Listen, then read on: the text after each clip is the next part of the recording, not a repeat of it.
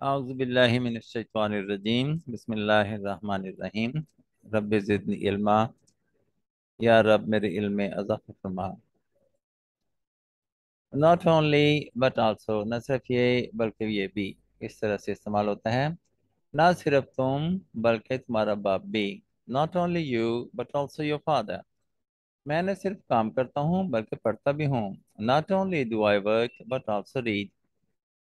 आप न सिर्फ उस्ताद हैं बल्कि दोस्त भी हैं। You are not only a teacher but also a friend. ये न सिर्फ यहाँ है बल्कि हर जगह है। इट इज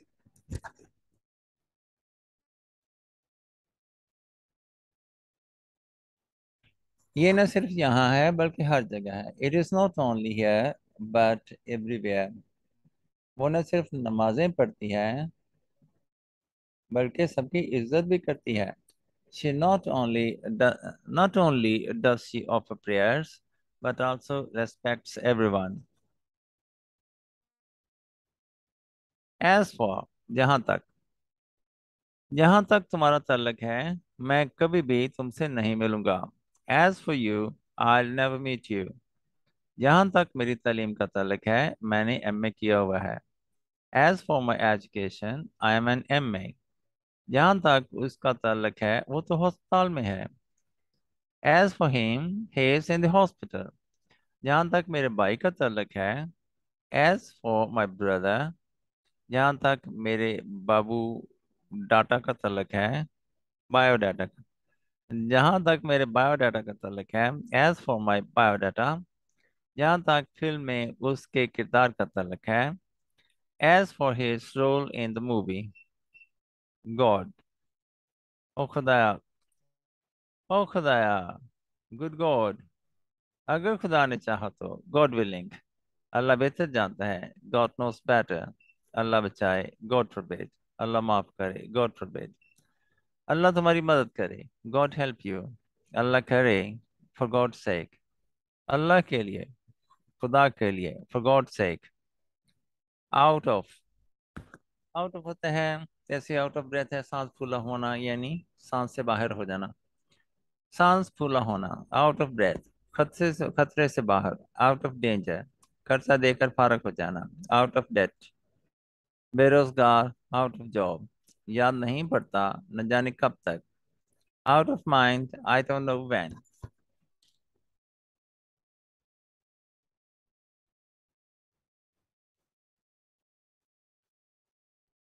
आगे कुछ कॉन्ट्रैक्शंस हैं, हम इनमें नहीं पढ़ेंगे।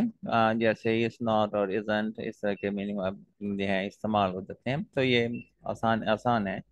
और अगर आप गूगल में कॉन्ट्रैक्शंस लिखेंगे तो इस तरह से मिल भी जाएंगे, लेकिन इससे कोई खास नहीं फर्क पड़ता। तो जो आगे हैं, नाइस टू। नाइस टू अच्छा यानी खुशी की बात। तो ये वीडियो इस्तेमाल करने बनाने के लिए ये जो मटेरियल इस्तेमाल किया गया है इसे www.itdunia.com से लिया गया है। लिहाजा शुक्रिया www.itdunia.com। आपसे मिलकर बड़ी खुशी हुई है। Nice to meet you. Nice to C you. आपसे बात करके लुत्फ आया। Nice to talk to you. आप यहाँ आए, बड़ी खुशी हुई। Nice to have you here. उसके साथ रहकर मजा आता है। It is nice to be with him. वहाँ पढ़ाना अच्छा है। It is nice to teach there. आपकी वापसी पर बड़ी खुशी हुई। It is nice to have you back. Sense, sense होश होता है या समझ होती है। मैं तुम्हारे होश ठिकाने लगा दूंगा। I'll bring you to your senses। उन्हें सड़क पर गाड़ी चलाने का शऊर नहीं है। They don't have, they don't know road sense। एहसास जिम्मेदारी, सेंस ऑफ ड्यूटी। उसे शर्म का कोई एहसास नहीं है। He has no sense of shame। एक एतबार से तुम ठीक कहते हो। In a sense you are right। इसका कोई मतलब नहीं बनता। It that doesn't make sense। इस बात का उसे कभी भी एहसास नहीं होगा। He'll never sense it।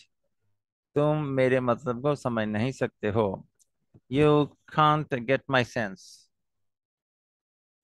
The way, तरीका। मुझे वो तरीका पसंद नहीं है जिस तरह तुम इसे करते हो। I don't like the way you do it. जिस तरह मैं इंग्लिश बोल सकता हूँ तुम नहीं बोल सकते हो। You can't speak English the way I can. जिस तरह मैं चाय बना सकता हूँ वो नहीं बना सकती है। She can't make tea the way I can. जिस तरीके से वो मेरी मेरी तरफ देखता है मुझे पसंद नहीं है। I don't like the way he looks at me. Beside करीब ही, पहले हमने बिसाइड्स पढ़ा था, यानी वो इसके अलावा था। बिसाइड करीब ही, साथ ही। मेरे पहलू में बैठ जाओ, यानी मेरे साथ बैठ जाओ। Seat beside me. आप इसे बाहर मत हो। Don't get beside yourself. वो अपनी बहन के मुकाबले में ज्यादा होशियार है। She is a little clever beside her sister. आगे हैं the questions, tag questions. Okay. ये है कि हम किसी को बात कहते हैं कैसा है, नहीं है क्या। जब इस तरह से बात करते हैं तो इसको कहते हैं टैग क्वेश्चंस। तो हम देखते हैं। क्या तुम यहाँ रहते हो? नहीं क्या, ठीक है। Do you live here? ये सही नहीं है। एक तो ये होना चाहिए तुम यहाँ रहते हो। नहीं रहते क्या, ठीक है। You live here, don't you? Okay. या फिर इसको यूं होना चाहिए, यू लिव हियर। नहीं, ऐसे ही होना चाहिए, डोंट यू। ओके। तुम यहाँ रहते हो। पढ़ देता हूँ जैसे लिखा हुआ है, do you live here, do you. तुम मुझे, क्योंकि ये तो सेम ही है, do you live here do you तो सेम ही है। तुम मुझे जानते हो ना। You know me, don't you, ये टैग क्वेश्चन है। आप अली ही हो ना। You are Ali, aren't you? तुम मेरे भाई हो क्या? तुम मेरे भाई हो क्या, नहीं हो? You are my brother, aren't you? मैंने उसे बहुत मारा। अच्छा, वाकई? आई बेट him a lot. Oh, did you? ये दो बंदे आपस में बात कर रहे हैं। मैं इंग्लिश बोल सकता हूँ। अच्छा, क्या वाकई? I can speak English. Oh, can you? फार और सिंस। ये जो है कोई काम जारी रहा हो किसी अरसे के लिए, तो हम उसमें फार और सिंस का इस्तेमाल करते हैं। फार हम इस्तेमाल करते हैं जब हमें वक़्त को कैलकुलेट नहीं करना पड़ता, यानी हिसाब नहीं लगाना पड़ता कि कितना टाइम हुआ है। ऐसी सूरत में फॉर इस्तेमाल करते हैं। अगर हमें हिसाब लगाना पड़े तो फिर सिंस इस्तेमाल करते हैं। लंबे अरसे से, फॉर लॉन्ग टाइम, इसमें हमें वक़्त का हिसाब नहीं करना पड़ा। 2 घंटे से, इसमें भी फॉर 2 आवर्स। सदियों से, फॉर सेंचुरीज। एक महीने से, for 1 month.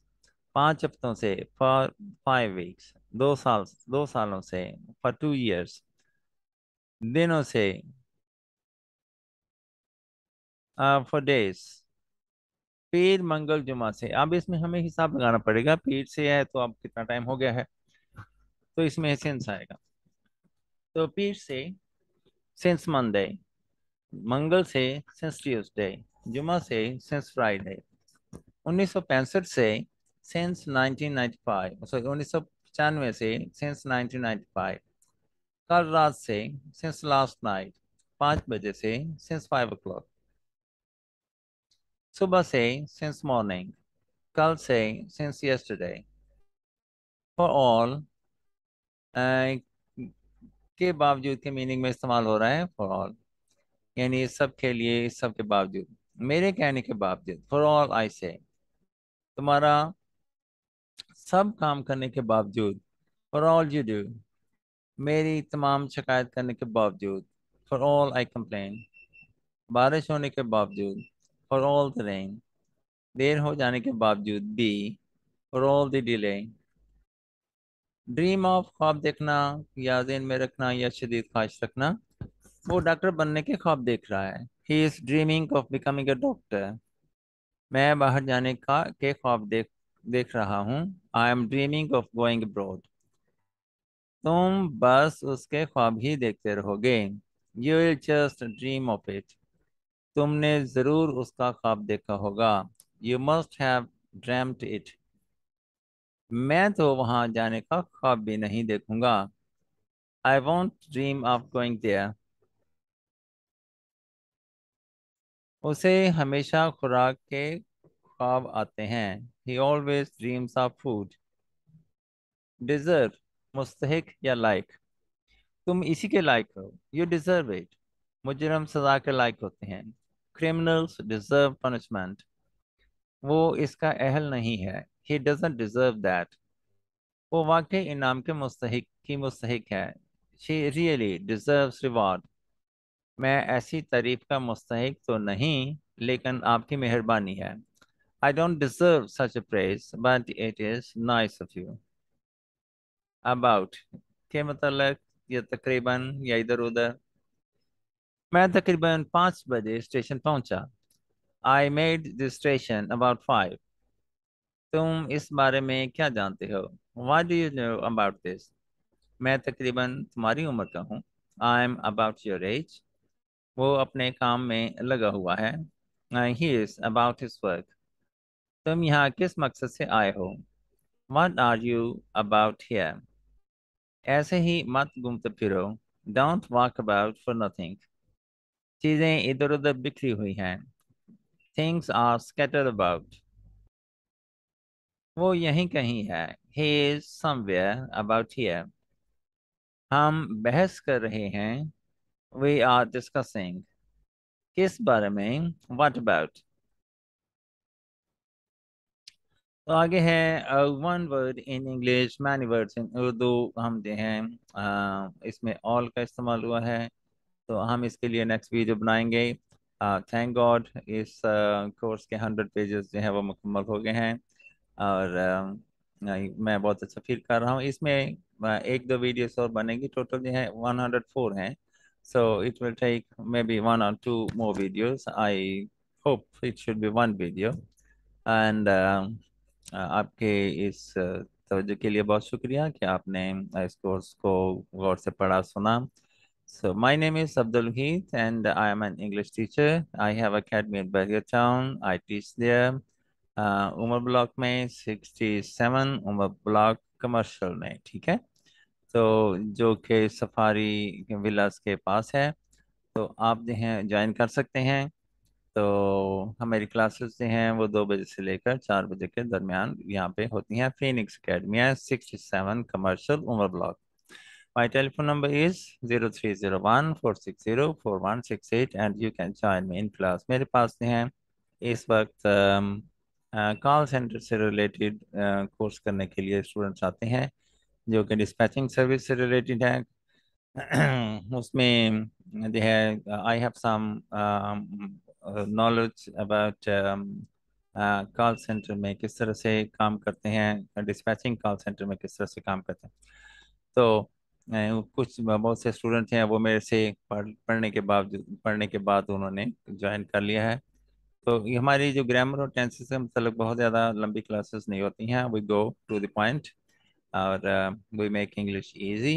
And I should like you आप हमारे ज्वाइन कर सकते हैं. If you need information my telephone number is once again I am repeating 0301 460 4168. तो wish you all the best. Have a nice time. आपको अच्छे अच्छे दिन की मुबारक देते हैं. अच्छे दुआ में याद रखें. अपना ख्याल रखें. अब इजाज़त चाहता हूँ. अल्लाह हाफिज़.